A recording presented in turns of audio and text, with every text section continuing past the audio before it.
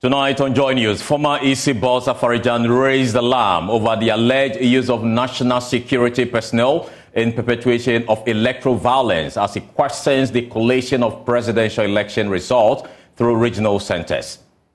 Consider the setting up of regional collation centers in our presidential election to be a retrogressive step because it increases the number of points at which results can be manipulated. Meanwhile, he also calls for the criminalization of delay in releasing funds to MMDAs. Achieve any appreciable level of development in this country without fundamental reforms in our local government system. And this appears to be a season of salvation and biblical savior. Who do you trust to save you?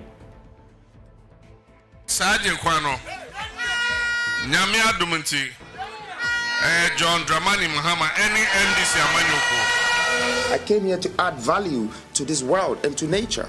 I am not going to live here without God. I came to you as your salvation. We also have business in this bulletin. And 4 illegal forex market operators have been arrested and 2 of them have been convicted. We'll bring you the rest by BOG.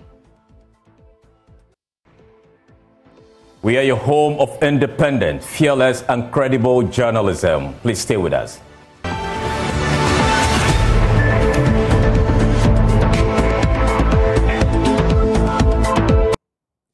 We are grateful you could join us here on Joy News Prime. Now, former chairperson of the Electoral Commission, Afarijan, is raising alarm of the alleged use of national security personnel in orchestrating electoral violence, raising questions over the pertinent incident threatening the country's democracy at the Constitutional Day public lecture. He said the Electoral Commission cannot continue to use regional centers to collate presidential election results when it's past confusion. Take a listen. Sure that the Electoral Commission is aware that most of the election controversies in recent times have centered on the counting and collation of votes. For this reason, I consider the setting up of regional collation centers in our presidential election to be a retrogressive step, because it increases the number of points at which results can be manipulated. I understand that we borrowed the practice from Nigeria. Surprisingly, at a time when Nigeria was seeking ways to send results straight from the polling stations to one location. If our 2 major political parties are to be believed, they no longer have militias, if they are to be believed. But what is even more worrying is the allegation of the involvement of national security personnel in election violence. I'm afraid this is very serious and foreboding for our democracy. Now, he backed calls for the amendment of the Constitution, noting that some state institutions are becoming structures of dubious integrity. In principle, the calls to amend the Constitution are in order, because a Constitution is not like a Bible, whose precepts are held to be unchangeable. If it were so, a Constitution would not contain procedures for making changes to it. In fact, by law, on a regular basis, some countries do an appraisal of their constitutional performance over the preceding period with a view to making recommendations for effective performance where necessary. Over the years, we have become poorer as a nation and as a people, due mainly to pervasive corruption, particularly in the public sector, in public life.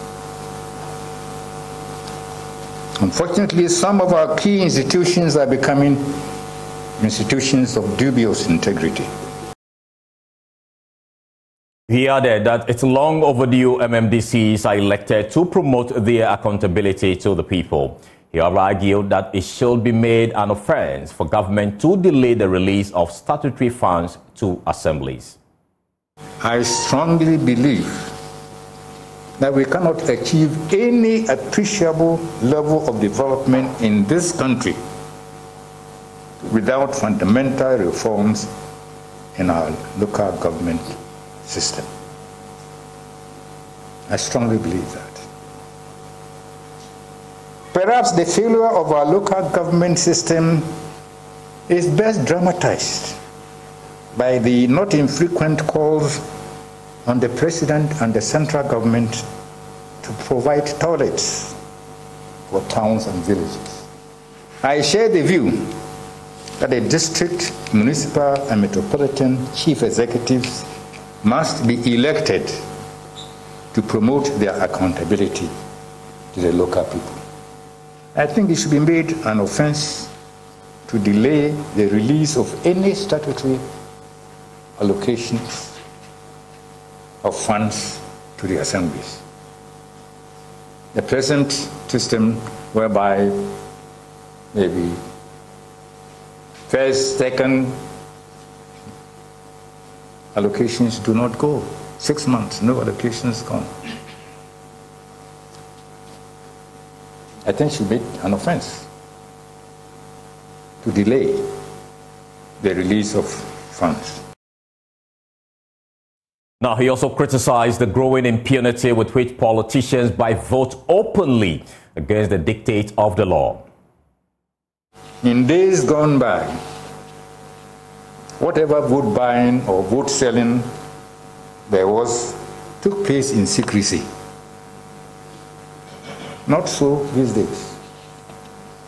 What we have now looks like an open market where candidates can freely buy votes and citizens can freely sell their votes in broad daylight, while we all look on seemingly unconcerned. But it is a shameful spectacle, because vote buying and vote selling are unlawful, and they undermine two important principles that underpin our democracy. Vote buying undermines the idea that we choose our leaders out of our free will. And vote selling undermines the idea that we hold our elected leaders accountable through elections. I believe that our democracy is kaput when election results cease to be a true representation of our verdict on the performance of our leaders, and we cannot therefore hold them accountable through elections. Now, the National Commission for Civic Education says citizens are equally to blame, just like politicians, for the continuous rise in the monetization in the country's election processes. Now, NCC Chair Kathleen Addy is calling on Ghanaians to be united in the fight against the voter buying syndrome. The National Commission for Civic Education says blame should be apportioned to both politicians and voters when it comes to vote buying. The Commission's chair, Kathleen Addy, says the huge financial demands by voters gives politicians no choice but to try and fulfill them. We need to be honest with ourselves that yes, maybe the politicians started this trend, giving handouts here and there. But today, as we speak, we also know that the citizens actively demand money to vote. That is the truth. So it is not just a politician's problem. It is all of us our problem. It is a problem that we have to deal with. It is a canker that we must work to remove from our society, because now it has become part of the political culture. Every political season is called a cocoa season. a harvest season. This is our time and all of that. Why? Because from the point of view of citizens, this is also time for them to exert maximum pressure and demand from politicians. The NCCE again says media and faith-based organizations have failed in playing their part in ensuring most of these issues are curbed and urge them to do better. Media, our partners from the faith-based organizations, all of us together, to admit that we have gone wrong when it comes to this, and commit to taking active steps to eradicate this thing from our society. We are all guilty. The citizens are guilty, the politicians are guilty. We need to accept it and start from there. The National Commission on Civic Education hopes to organize a series of exercises to educate the public on elections. From the NCCE headquarters in Accra, I'm Kenneth Jesse for Joy News. Now, a private legal practitioner, Martin Kpebu, has criticized the government's attempt to justify the cancellation of the New Africa Foundation's convention yesterday. On Sunday night, several armed men formed a blockade at the Independence Square, preventing hundreds who had traveled from across the country and without from entering the venue last minute, leaving them stranded. Now, hours later, government issued a statement justifying the necessity of its actions. We'll hear from Martin Kpebu shortly, but first, here's a wrap of what transpired last night at the Independence. It's cancelling the program. Who network power to them? Anger, chaos and disappointment for thousands as heavily armed police and military men stormed the Independence Square in Accra, where patrons had gathered to participate in a convention called by the New Africa Foundation, a movement running on the wheels of the new force. A political movement which had until yesterday only had a mask as its identity. Because you sent your men, Dampari, you sent your men, and then you have the voice. Order from above, you know the orders, and you know the powers. This thing is not in the remit of the Constitution. Hasn't it been organized within the remit of the law? So how can you tell us that the power above us is cancelling the program? Who network power to them? Who gave full power? Article 1 of our Constitution, what does it tell us? It says supremacy resides in the hands of the public, not in the hands of government. This is a state apparatus, not a government apparatus. This is a state apparatus. The group had secured the venue 2 months ago and heavily advertised the convention, a platform provided to address the challenges of Africa's development. Speakers invited for the program included Julius Malema, a no-nonsense South African politician who has courted several controversies in the South African Parliament for his strong stance on issues of corruption and underdevelopment. Call is a call for African unity, not cooperation, collaboration, or coexistence. Other speakers included activist Dr. Lulumba, who served as the director of the Kenyan Anti-Corruption Commission for 7 years and known for his profound and critical speeches. We are not at that venue. But is it not the wise to say, when the world serves you a lemon, ask not for an orange, make yourself lemonade? We are here, therefore, to say that the message will be alive and well. His organization, the PLO Lumumba Foundation, seeks to mentor young Africans across the continent in various fields in an effort to radically change Africa's situation and bring prosperity to its people. Another speaker, Peter Obi, who took Nigeria by storm when he made significant inroads and nearly won the presidential elections there last year. Another anti-establishment African who believes current leaders are the cause of the continent's chronic economic problems. What I always say is that it is due to one problem: leadership. It is failed leadership over the years that brought Africa where it is. It was a lineup which promised to revitalize the Ghanaian youth and encourage them to vote out corrupt and non-performing leaders with elections due in Ghana in December.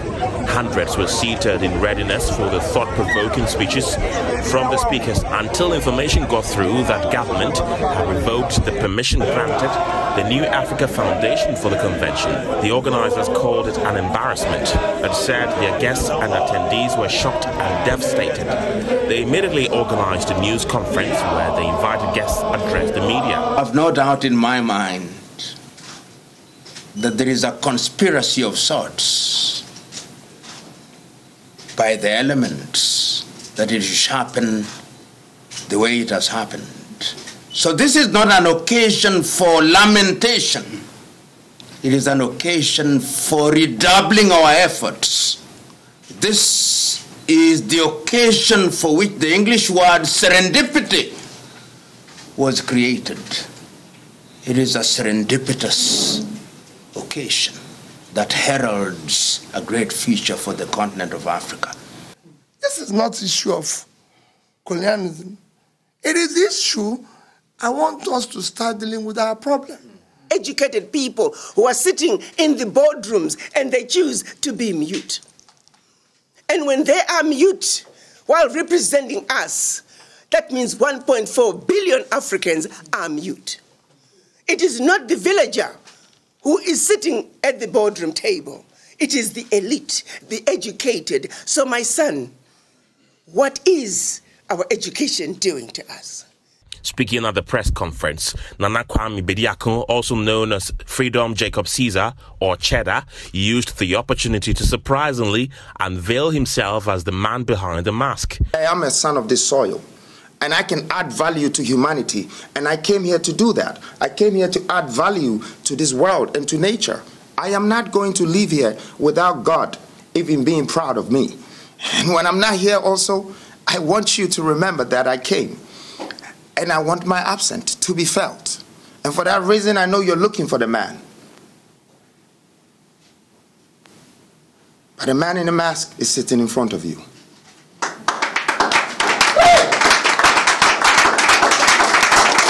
up? What's up? I am nothing to be scared of. I came to you as your salvation. I don't invest in myself alone. I am investing in you. Although it remains why the convention was stopped, Nana Kwame said he will in the coming days outdoor his policies for the rebirth of a new dawn. James Avaji's report, read to you.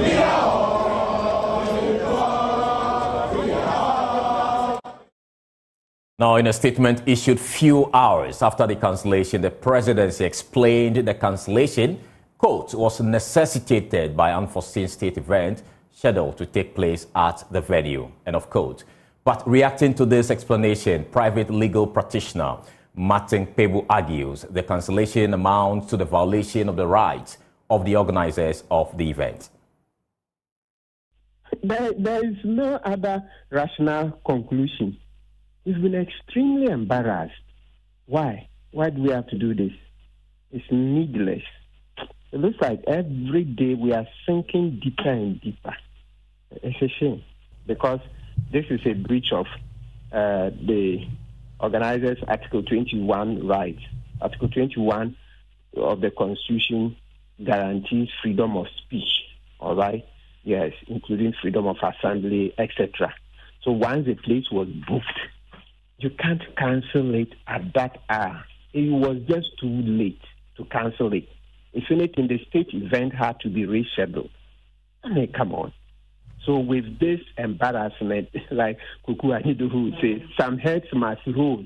Yes, we have to. And those people you interview, you see how they were very clear, clarity in thought, etc.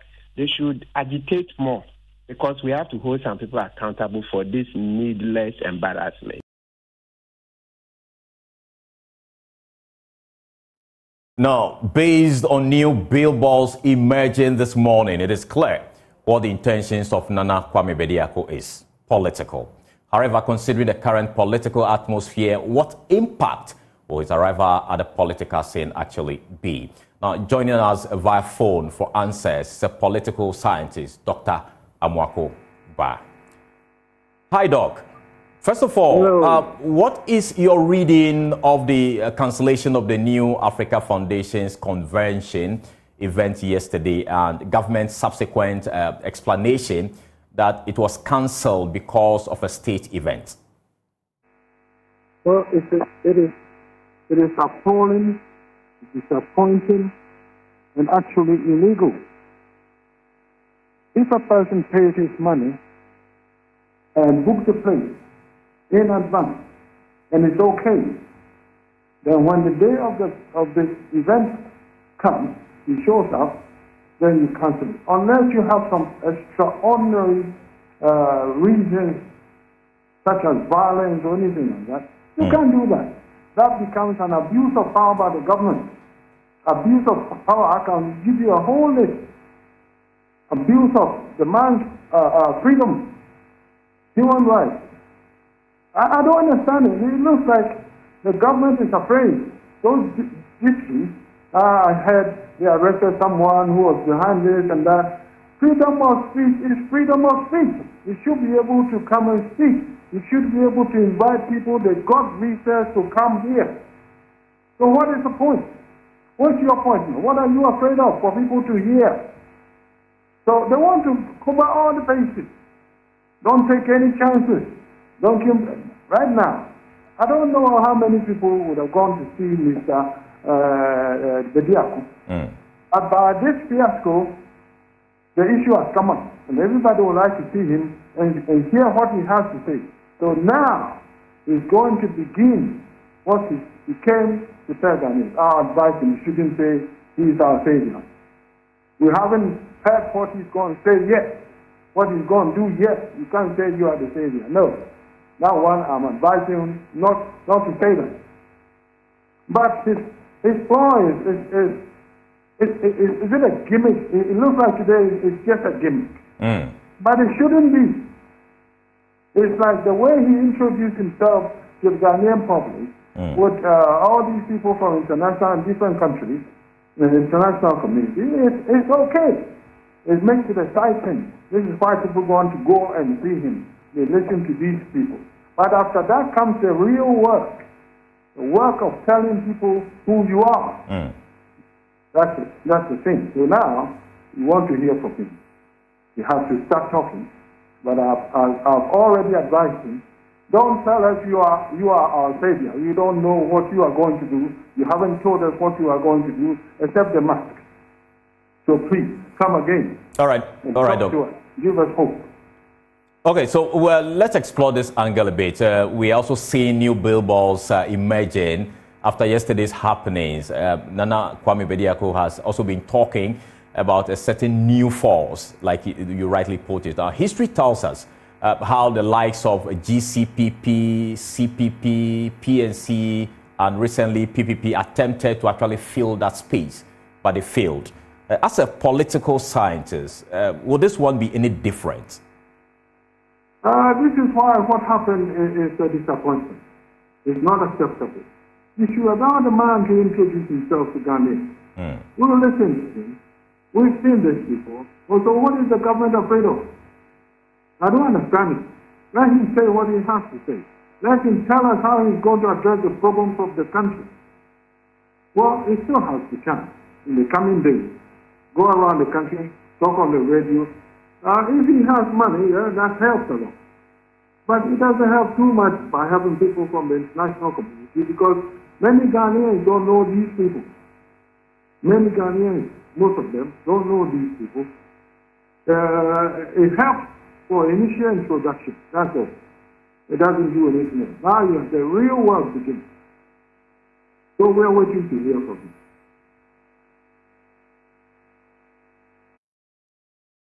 Thank you so much, Doc. We appreciate your time. Now, away from the story, and this is National Chairman Johnson Asiedu Nketia says President Akufo-Addo should channel his energy into bringing to book the perpetrators that killed 8 people during the 2020 elections instead of waiting for a congratulatory message from former President John Mahama.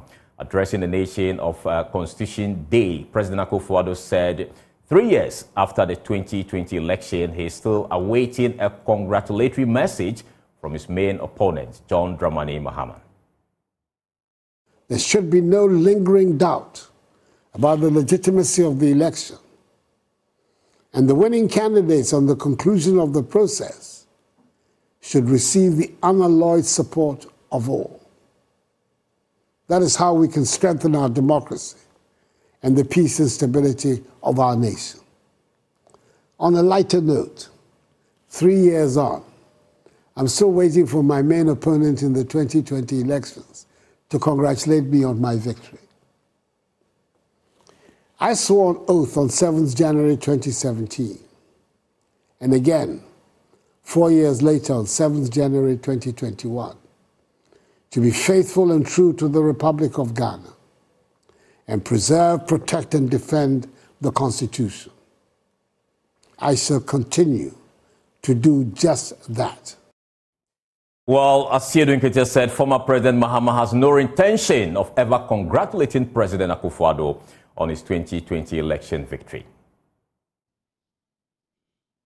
Nana Akufo-Addo should rather be implementing the recommendations of the Commission of Inquiry, which he himself set up, that interrogated the actors and victims of the Ayawaso West Wogon by-election violence, and not be worried over congratulations from our flag bearer.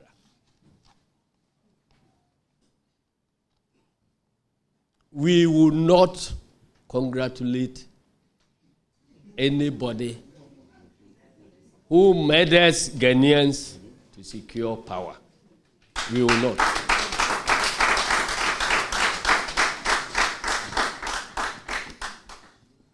Similarly, he must not only be apologizing to the people of Central Kofi, Akpafu, Likwe, and Lolobi for disenfranchising them in 2020, but also he must be ensuring their representation in Parliament is restored. Let me assure you, fellow Ghanaians, as we commemorate 31 years of the 1992 Constitution that restored Ghana to democratic governance, that the next NDC government shall deliver justice to all victims of this government's misrule. And we mean it. Meanwhile, Johnson Asiedu Nketiah claims majority of MPP-affiliated candidates that participated in the recently held district-level elections lost woefully. While admitting it is illegal to be politically inclined at the district level, their research shows candidates that lean towards the NDC perform exceedingly well, a clear indication Ghanaians will vote the party back into power later this year. Already, thousands of persons affiliated to MPP have lost the district-level elections miserably.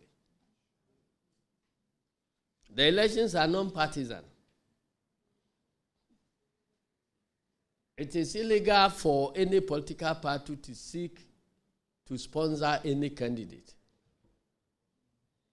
But the identity of the candidates and participants are known.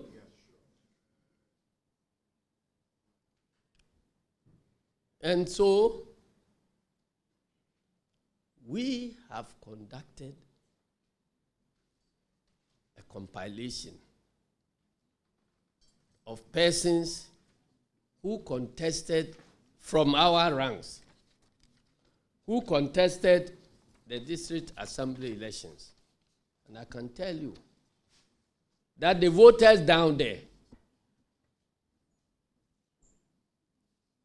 if they know you to be a person affiliated to MPP, they vote you out.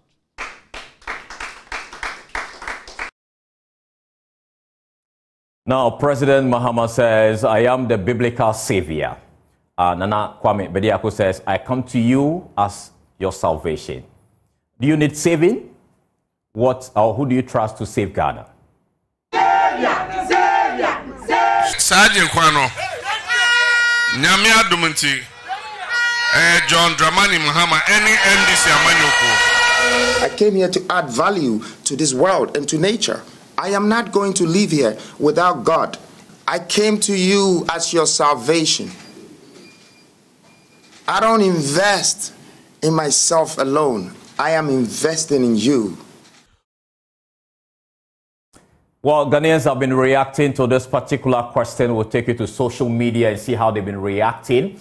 You have Prince Kojo Osei there saying the man who couldn't provide common chalk will vote for Dr. Bawumia, he says. Then we have Sarauta Mohammed being in opposition for nearly 8 years without offering a single new concept or alternative policy aside, restating his broken 2012 promises means that Mr. Mahama has nothing new to offer the people of Ghana. Then we also have Bernard Blessing Mensan. He says, we are first the savior of ourselves. Now it's clear that no politician or political party can save Ghana. Watch carefully and choose a leader in December, not a politician.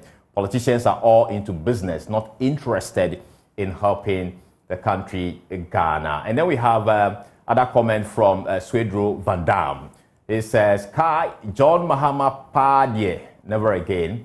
And Manuel Darko also says, so Mahama and Cheddar, who is the savior now, all of them belie as they are preaching, claiming the savior title and all that. So a lot of commentary there. You can also go onto our social media platform and share your thoughts on that. You're still watching Joy News Prime with me, Carlos Caloni.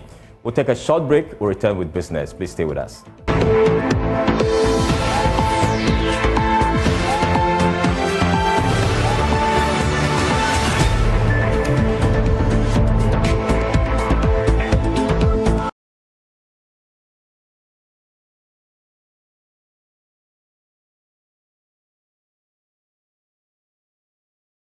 Welcome. Let's do some business news now with me, Emma Davis.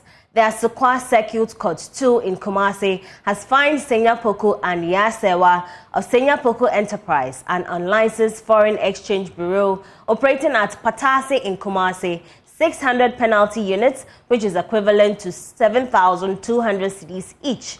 The convicted persons pleaded guilty to charges of conspiracy of engage in the business of dealing in foreign exchange without license and engaging in the business of dealing in foreign exchange without license. The Ashanti Regional Police Command, in collaboration with the other financial institutions, supervision department and the security department of the Bank of Ghana, investigated and arrested 4 persons dealing in foreign exchange without approval and a license from the bank. The undercover investigation began on October 29, 2023 and concluded on December 3, 2023. The other suspects awaiting trial are Adam Isaac and Al-Hassan Nuhu of Makowasi Forex Bureau, another unlicensed foreign exchange bureau also operating on the KNUST campus, Kumasi. Now, the Ghana cedi is expected to lose about 8.4% in value to the US dollar in the retail market this year. That's according to IC Research. It foresees the mid-dollar rate to cedi at 13 cedis, 10 pesos to the dollar. There's more in this Business Desk report. The depreciation of the cedi will be far lower than the about 15% recorded last year. In 2024, IC Research experts improved fundamentals as a result of expected multilateral inflows and appropriate monetary stance. This will partly offset election-related and external debt restriction uncertainties. The cedi enjoyed stability in December 2023, helped by the Bank of Ghana's monetary squeeze, the Cocoa Board syndicated loan, among others. Bloomberg neither classified the local currency in the best spot returns nor worst spot returns category in 2023. It rather pegged the unit at 11 cedis 95 pesos to the American greenback on December 29, 2023, the last day of trading in 2023. However, the Forex Bureau sold the cedi at 12 cedis 18 pesos to $1.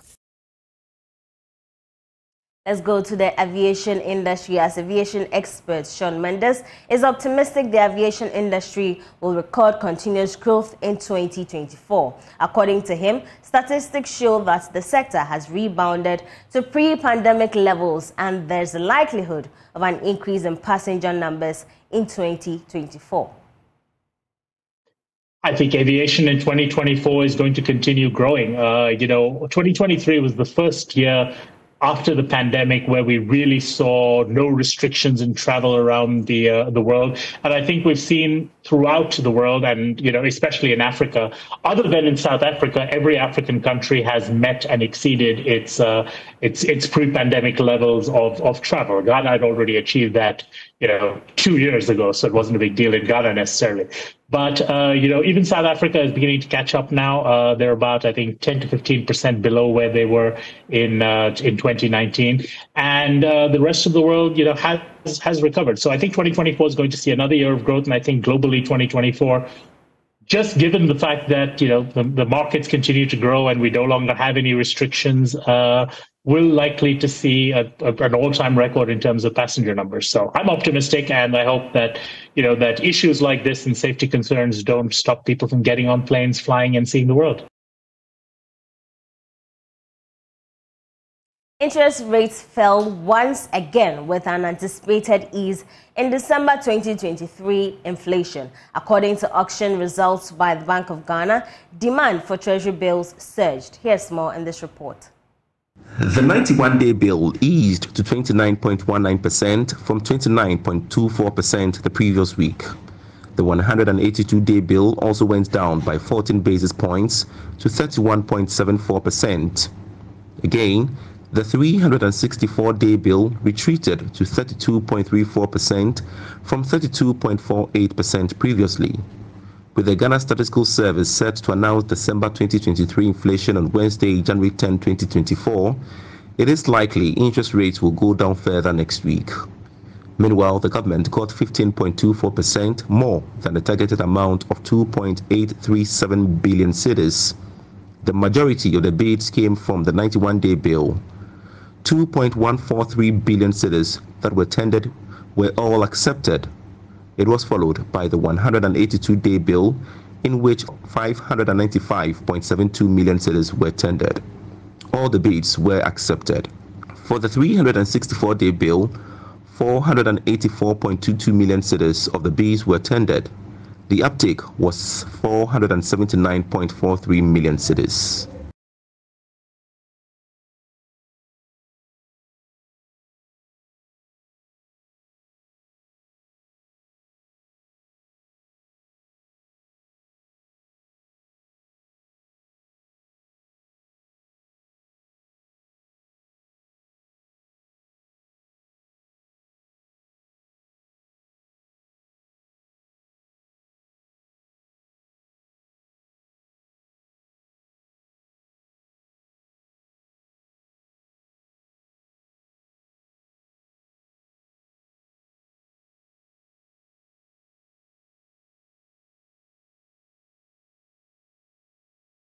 Welcome. Now let's pick the thoughts of finance lecturer at the University of Ghana Business School, Dr. Jabir Mohammed, reacting to the treasury bill market, saying government's inability to borrow from the international market will increase pressure on the domestic money market, and this is likely to prevent a decrease in interest rates. Speaking on the marketplace earlier today, Dr. Jabir Mohammed said government will have to find ways to honor its debt obligations to salvage the situation. Government don't have any option in the international capital market, simply because we have serious implication on our external debt. And as Ya already said in the first place, we cannot even get any form of bilateral debt from any of our bilateral creditors. So once we cannot obtain any amount of money from them, definitely the government is going to be relying on domestic debt.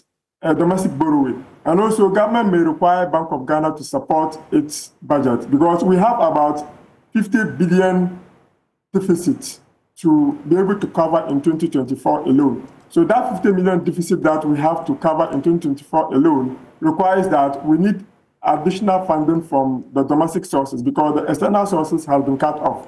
So we have to bear in mind that interest rates are not likely to come down any moment from now. That'll be all for business. My name is Emma Davis. For more business news, do log on to myjoyonline.com. Up next is Showbiz. Please stay.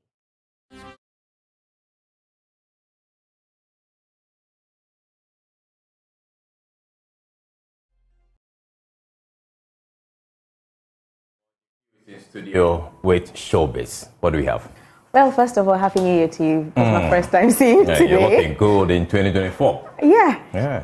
Nice one.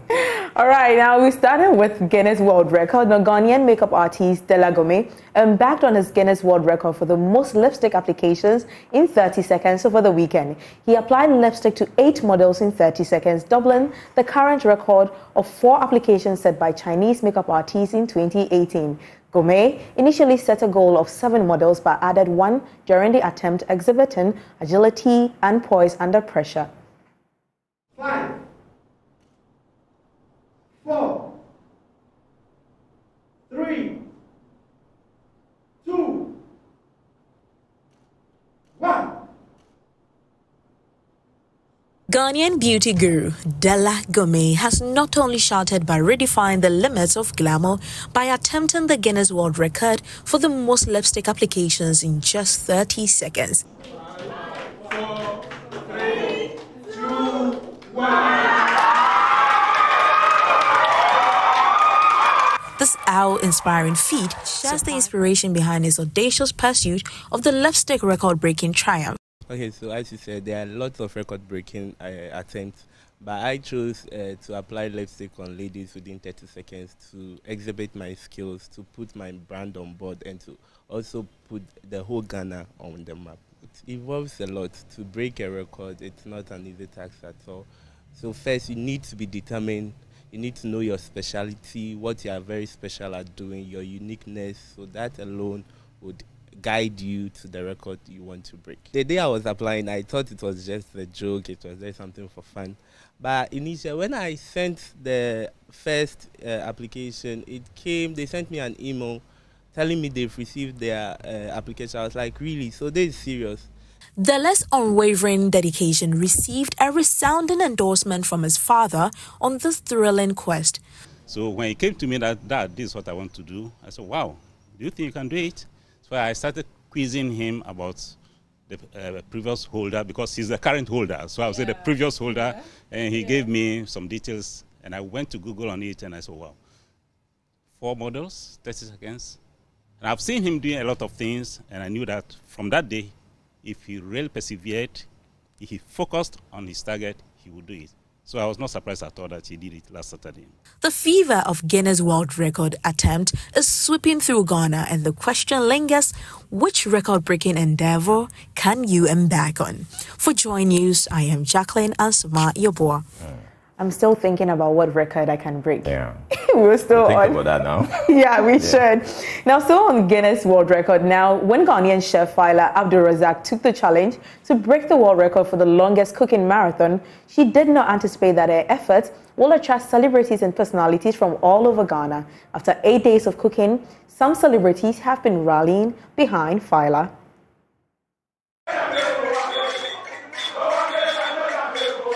Chef Phyla Abdulrazak has been cooking for 187 hours. She began her attempt on January 1st, 2024 to become the Guinness World Record holder for the longest cooking marathon attempt by an individual. Notable personalities including politicians and celebrities have thronged the modern city hotel at Tamale in the northern region to show their support for Phyla Abdulrazak. On the first day, several celebrities visited the venue to show their support, including Ghanaian musician Kpebu. And it's so motivating, and I don't know what to say. I am just excited to be a Ghanaian right now. It feels good to be a Ghanaian. Yao Dabo, a Ghanaian actor, also showed his support and called for more celebrities to encourage Chef Phyla in her endeavor. Northern region, Tamale, stars and movie stars, musicians,